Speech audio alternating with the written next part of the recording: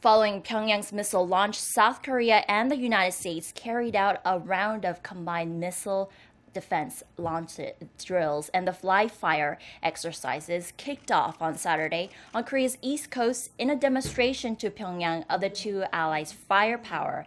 And the drills involve South Korea's road mobile ballistic missile, the Hyunmoo 2, and U.S. Forces Army tactical missile system.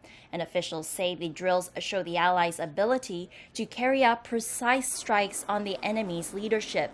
Washington is planning to test launch its missile defense system THAAD, a unit stationed in Alaska. And according to the AP, the launch is scheduled to start as early as Saturday night, local time.